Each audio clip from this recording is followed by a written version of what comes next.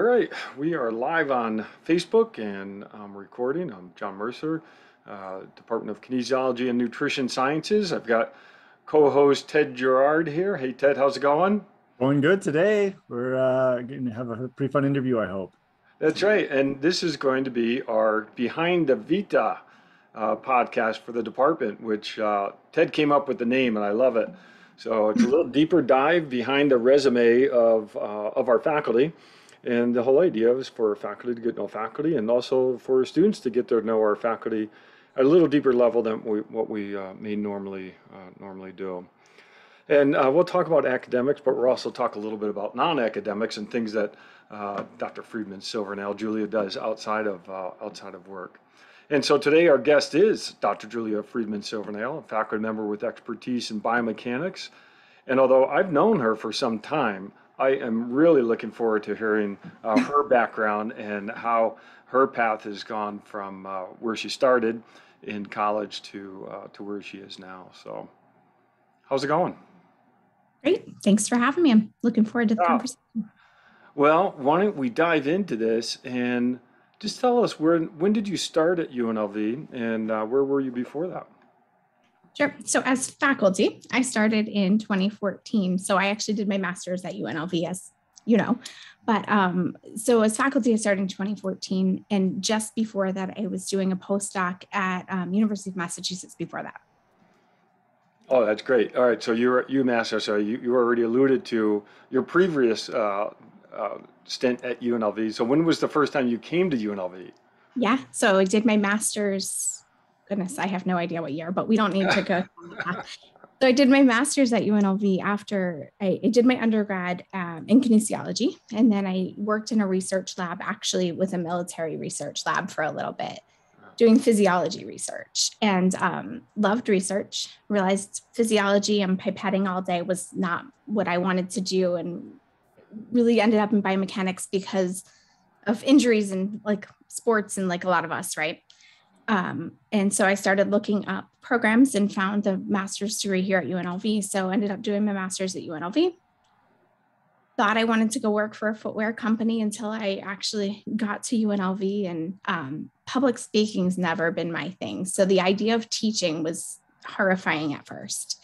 And then it was my job to teach. So I did it and I actually loved it and realized that it wasn't scary like public speaking. And then I enjoyed doing it. So realized that doing my own research and having my own research line and getting my PhD and getting to teach was really what I was looking for. So then I went and got my PhD. Awesome. I'm going to jump in because I went through this a little bit too, because I did my master's at UNLV as well. What was it like for you to come back to a place where you were a student and then be a faculty member?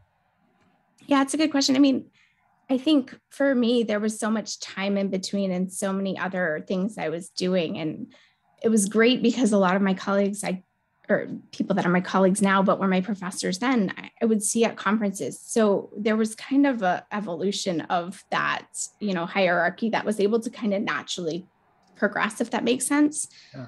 So I think if I'd come back right after graduating, it would have been pretty hard. But I mean, even still, it's still hard to call some of my professors by their first names instead of, Dr. So-and-so. So it's different, but it was also really nice because I somewhat knew what I was getting into. I was really excited to come back to UNLV. I love the program and did back then too. So I knew that aspect was going to be something I was looking for. Awesome. Great. I don't know if you feel the same. I mean, Yeah, I do. And it's a level of comfort too, right? It's like, where the buildings are, where the parking is, like all of these little things, where the restaurants are for lunch, like just these little things that actually end up taking stress away that you don't even recognize.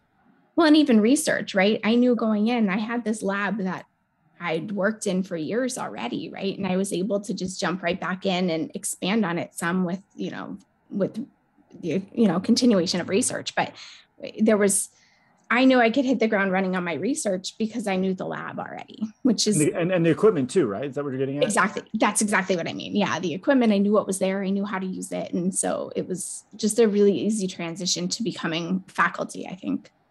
Okay, great. I love it. So you talked about your research here a little bit. Can you give a a little overview of the type of research that you do? Yeah. I study lower extremity injuries in terms of how people move and preventing those injuries. So both from a sports perspective of keeping runners healthy and why runners get hurt or why runners don't get hurt, but also from a perspective of at-risk individuals who are at risk of osteoarthritis and trying to figure out things about the way people are moving that we can maybe change or help them with to not develop injuries. So I'll jump in again here. So John and I are both runners. You haven't helped us at all. I'm just going to tell you. I know, it's true. So that being said, let's take this to the practical side. Does your research go down the road of practical, like we potentially could change the outcomes for people into osteoarthritis? Is that where we're at? Is that where the research is at? I mean, honestly, I don't know the area that well. So I guess two things. So one is, as you guys both know from talking to other runners, the answer is sure, you can stop running injuries. The easiest way to do that is to stop running, right? 100%. But that's not what runners want to do. So if we know more about what's causing it, right? If we can get people in the shoe that is right for them and in the conditions that are right for them, then theoretically we can improve that.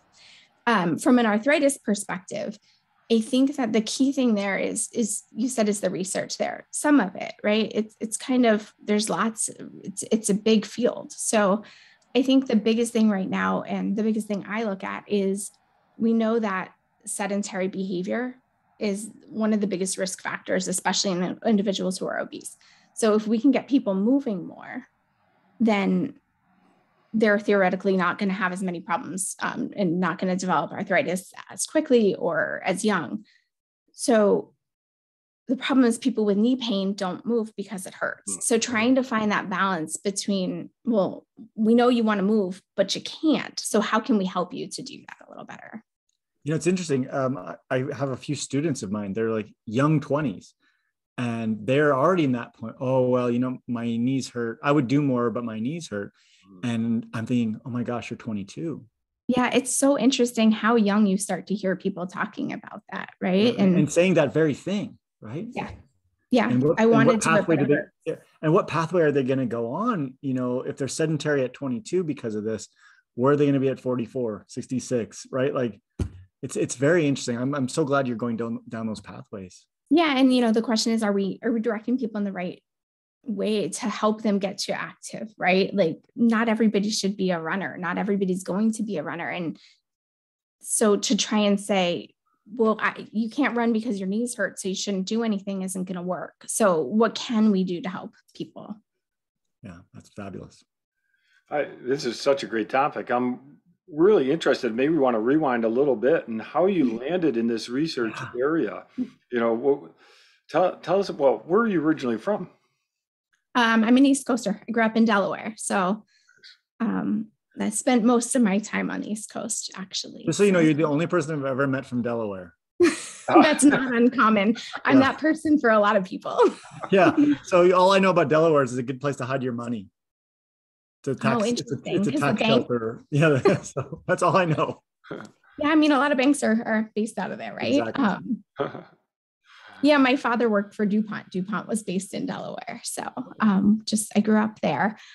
You asked about how I got into this. So I was a gymnast growing up, not a great gymnast, but a gymnast. I had lots of injuries. I ended up with 4 surgeries on one of my ankles. So, I think I've always been the kind of person who wants to figure things out if there's something I don't understand. So for me, it was, running injuries aren't that different than some of the injuries I had and some of the injuries, the other athletes had. So it just trying to get into the field to try and figure out why does this happen and why does some injuries end somebody's career, whereas other people can kind of recover from it and move on to the next and think questions like that. Wow, that's so you were really looking at injury mechanisms early on. Yeah, my undergrad program, we could do a thesis, and my thesis was a survey, but it was interviewing people to try and find out how having an injury early in life may change injuries later on. So looking at people who've had ankle injuries and whether they ended up with hip and knee injuries down the road. So Yeah, it's always kind of interested me. Oh, that's pretty neat. So I'm sorry, where was your undergrad again? University of Maryland. Okay. And did you go right into, was it exercise science there or what did you do? Kinesiology. Okay. No. No, I was pre-med for a semester or so. And then once I decided that wasn't for me, I actually was even a business major for a semester. And then Oh, that didn't take long for me to realize it wasn't quite right. I didn't know what kinesiology was at first. And then I had a friend I was taking some classes with was telling me about it. And that's how I ended up there. Many of us don't even know what kinesiology is today, just so you know. I have an interesting question, or I think it's an interesting question. It's interesting to me is, and sorry, we didn't prepare you with this question, but you made me think of it. In your research you're doing right now, yeah. If you were able to answer just one question with a yes or no, like in the area, what would it be? Or just even maybe not a yes or no, like we all have things in our fields that, oh man, that's the unknown. Yeah. What would it be in your field? A yes or no, or what could I answer? It's a tough one. I guess, I think getting back to what I was saying before, the injury mechanism, right? So if we know that doing this is, you're going to end up injured, but if we just do this slight change, we could not be injured. So what is the slight change? What is that slight change? What is it that pushes somebody to be injured and not be able to do something anymore, and versus somebody else who just is good? I mean, what's the magic dust? But yeah, I mean, there's people, in the years I've been doing running research, we've had 75-year-old runners coming in who just finished a Vermont 100 miler. Like that's always my go-to example. Like, why is he able to do that at that age without any problems? Yeah, and it's fascinating, right? Like, so fascinating. Even I'll speak to myself, like every time I up my running to a certain level, even if I go really slow and incremental and planned, I still always seem to get injured. Yeah. And it's, but then I have friends that, like, once again, they're doing 100 miles a week and they don't get injured. And it's like, what is that magic sauce? Well, one of the things that we've talked about, and one of my former students, Christy, you guys know, we'd always talk about, is it that they're not getting injured, or is it that they don't think of something as an injury that somebody else thinks is an injury? Oh yeah. Because runners still say, no, I'm healthy, I don't have any injuries. But then, well, does this hurt? Yeah, that hurts, but it's fine, right? Yeah, okay, I get it. So maybe it's the perception. I think it's a combination. I think it's a perception. I think some people are just going to be hurt more easily. I don't know. Yeah, I was going to mention that work because it's pretty innovative to look at injuries not as a binary yes no answer, but it's much more of a continuum. You've been really trying to wrap your arms around that injury issue, haven't you? Yeah, trying to figure out the what and the why. Yeah. Do you think you'll ever be able to answer the question? No, I think we'll get more information that helps us exactly. to get to more solutions, right? But I think that there's never going to be one solution for everyone anyway. So yeah. All right. So now you're going down this kinesiology path from an undergrad and obviously came to UNLV and did your master's. But there's so many different areas you can focus in on in kinesiology, which is great and terrible at the same time. So what drew you towards the biomechanics arm of kinesiology? Yeah, sure. So I think, as I mentioned, I worked in a lab in between undergrad and my master's where I was doing physiology. And so it was a military university, and we were doing really cool studies looking at hormonal responses to exercise, and also just other measures for more military related stuff as well. But it was really interesting. I loved it. But I would always look at the runners when they were doing a max test, they weren't necessarily runners, but I'd look at things and I liked the bigger picture, right? We were doing so much of the small level stuff. And so then I dove into the literature and was looking at things. And that's really where I ended up on biomechanics, was to kind of be able to look at a person, see how they're moving, was just what I felt like was something I could see myself spending more time on. Yeah, I wonder if there's a connection to your gymnastic background, because it's so technique specific. So that's interesting. Yeah, I mean, everything's about precise motion, right? In gymnastics. So if you're not doing something exactly the way it's supposed to be done, you don't get the right points. So Or you could break an ankle. How many ankle injuries did you have? just one major injury. Oh, okay. You said 4 surgeries, like right? for So surgery. it must have been pretty major. Yeah. Yeah, you know. So if I was a student and I was going to take your class, Yeah. what would be some of the more critical things that you would want to impart upon me that I would learn?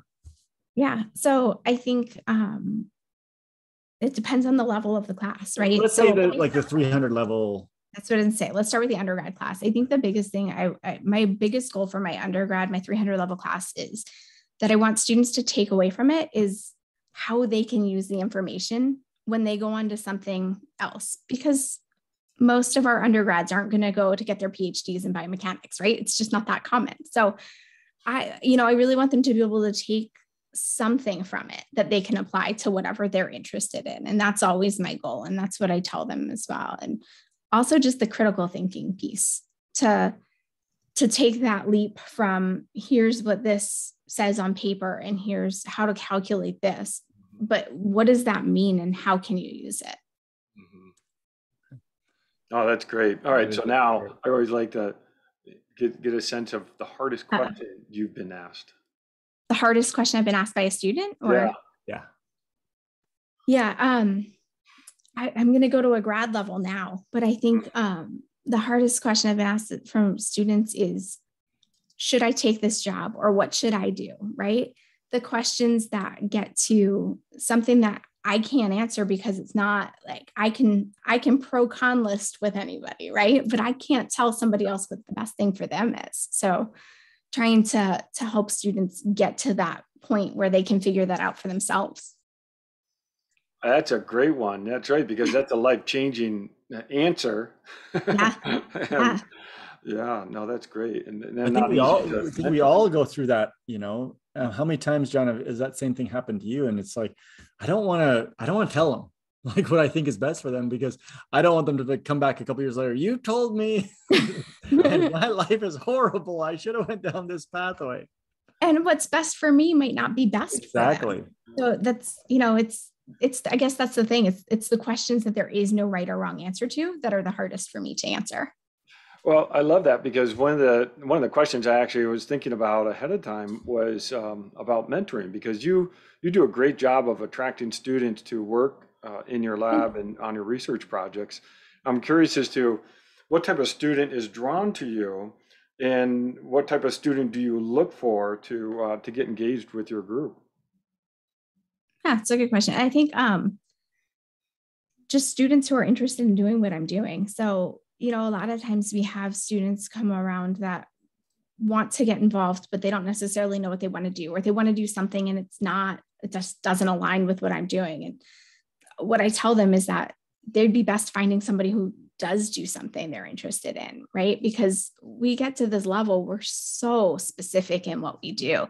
And if I'm mentoring a student, whether it's an undergrad who wants independent study in the lab or a grad student, I want them to get the experience that they're going to get the most out of. So really trying to find that match, I think, is so important in research. No, that's great. And yeah, it is. It does take some effort by the students to research what you do, and other people as well, because that match, like you said, that is so critical. Because then they can draw on your expertise in this area when there is a good match. And if there's not a good match, then it makes it harder for everybody.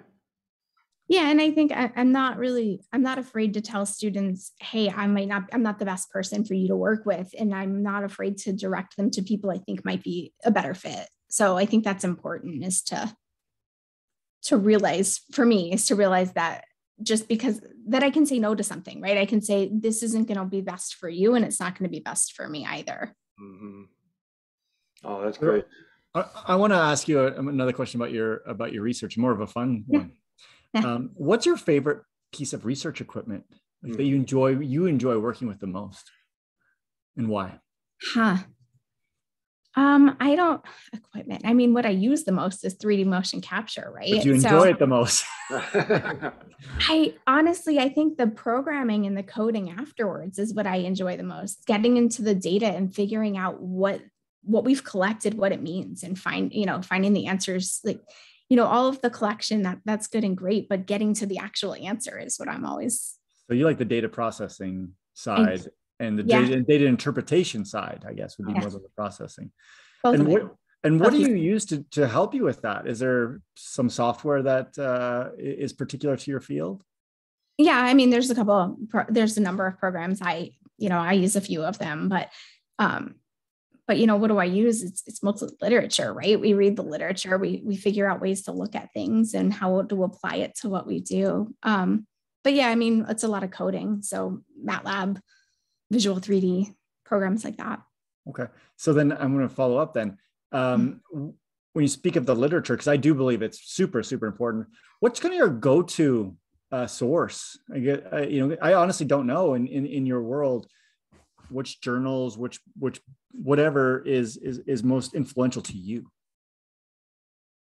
I don't know that there's a specific journal, just like keeping up with the literature in general and just watching, we get the alerts for papers that are similar to the things you've been reading or papers similar to the things you're publishing, and just trying to keep up that way. But okay, I'm going to ask it in a different way. What would be your gold standard if you could get something published in this high level journal? What would be the one? Oh, I don't think I look at it that way, to be perfectly honest. Because in my field, like the Journal of Athletic Training is like the gold standard, right? Like that's the one you'd probably like to go for first, but I don't know what it is in biomechanics. Well, I don't know, John, maybe you have a different thought on this. I think for me, we have so many different areas of biomechanics, right? So sometimes a project we do fits really well in that journal or really well in this journal, right? If I'm doing footwear research, footwear science is a place I'll go. But if I'm doing, it really just depends. If it's really clinical, we have some more clinical journals. So fair enough. Sorry to put you on the hot spot. I was more interested for me than anything else. I was sitting here trying to answer the question for myself, and I think I'm stumped as well, just like Julie, because we have a journal like Gait and Posture, which is great for a very clinical gait study. Then we have Journal of Applied Biomechanics, great study, or a great journal that's really much more of an applied but in-depth biomechanics perspective of something. And then you have lots in between. You can even go into like a European Journal of Applied Physiology or Journal of Strength. There's so many different paths. I think this is one of the neat things about biomechanics is that we do flex in different areas, and so you do have several different journals that you can select from. So along the same line of question, though, I'm interested when someone finds out that you teach biomechanics and you do biomechanics research at UNLV. Yeah. What's the first question that they ask you, or what's a typical question that they ask you? Yeah, most of the time it's, wow, that sounds fancy. What is that? Right? Like nobody people don't know what biomechanics is. So my go-to answer is normally, I study how people walk, how people move, things like footwear, right? And so then the follow-up question is always, oh, footwear, great. What shoes should I run in? Right. And then we go down that path. But. And what's your answer for that question? Yeah. What shoes should John and I run in?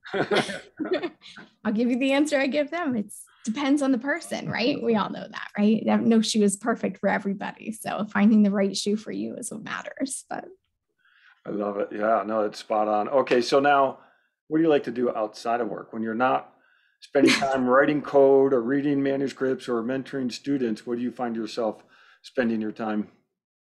Hanging out with my kids, right? And my husband. So family is important to me. So doing a lot of things with family, even in the summer, we travel to see family oftentimes, which has been really fun in the pandemic because it's meant a couple of cross-country road trips. Oh. And so we get to see everything in between. But that's the other thing about the pandemic is it's gotten us to be a little more creative. So we've spent a lot of time doing projects with our kids around the house. So whether it's building candy dispensers out of Lego, or one of my older sons he was creating board games. So inventing his board games and finding ways that we could actually create them out of materials, right? So how can we make it, and just making different things.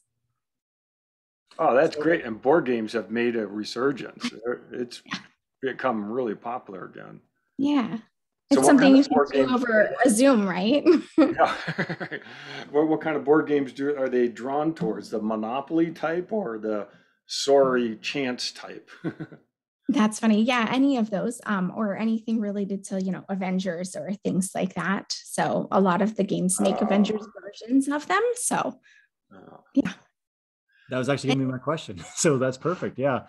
So obviously you know about like Marvel Universe and all this stuff that you probably it's cool with your kids.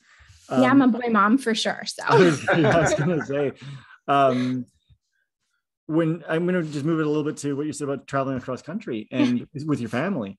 yeah. What's the most memorable thing along the way that you saw or did together? Yeah. On those trips? So it's fun because we did it 2 years in a row. So we've taken the 3 different routes across the country too. So we did 70, and then we did 40, and then we did the 80 route back. So we got to see a lot of things. Just honestly, I love being in the mountains. So just getting through Colorado and getting to be up there was really pretty, and seeing that. But I think just getting to see the different parts of the country and how it looks, and to show my kids how different parts of the country look, right? Like you get across and there's trees, right? We don't have trees like that here. Our mountains are brown versus, you get to the East Coast and there's green mountains, right? So just getting to see all that. Okay. And to show them that, I guess. Well, it's pretty awesome to show your young children that, right? So few children actually get to see that. That must have been really fulfilling for you. It was nice. It was, and I mean, heck, I never thought that they would let us get cross country both times that easily. I mean, they're pretty young, but they enjoyed it. It was fun. Yeah, that is interesting for you to go from the East Coast to the Southwest, and then have your kids being raised in the Southwest and bringing them to the East Coast. It's very, very different perspectives of yeah, the first time we went across, we got into the mountains and they were shivering. I'm like, guys, it's only 75. I love it. Now, have you taken them to the West Coast as well? Of course. Yeah. We've we've been to California quite a few times, and have family up in the Oregon. So we've done some other trips as well. We haven't done as much driving around there though. So those are 3 very different coastal regions, from East Coast to California coast to Oregon coast. Where does your family tend to gravitate to wanting to go towards? Oh, I don't know. Overall, I don't know if I could answer that. For me, I mean, I still love the beach on the East Coast. So yeah, I grew up going there. I find the East Coast water to be a little darker. I tend to like the California coast right now, but it's cold. The water's cold always. That's true. Yeah. I was traveling this summer, and there was someone from the East Coast, and they got to the Pacific Ocean for the first time ever. And we were just talking like, oh my gosh, the ocean is so angry on this side. And I was like, I never really thought about it, but on the times but on the East Coast, the surf doesn't seem like it's as big. It doesn't seem tall. It's not as rough. Like the coast isn't as rough, and definitely it's definitely warmer on that side as well. But I'd never heard someone quite say it like that. I'm like, yeah, it's a little bit more angry. Yeah, but the water's clearer over here, right? It's not as, so it's kind of that contrast. It's not as the waves aren't as big on the East Coast, but the water isn't as clear. So it's kind of surprising, but yeah. All right. So one more question back to the Avengers part. When you watch those with your kids, are you sitting there thinking biomechanics while you're watching the Avengers? Like, this is physically impossible to do. Yes. So let me be very clear. My oldest son is finally now allowed to watch the movies. The little one's certainly not watching those yet.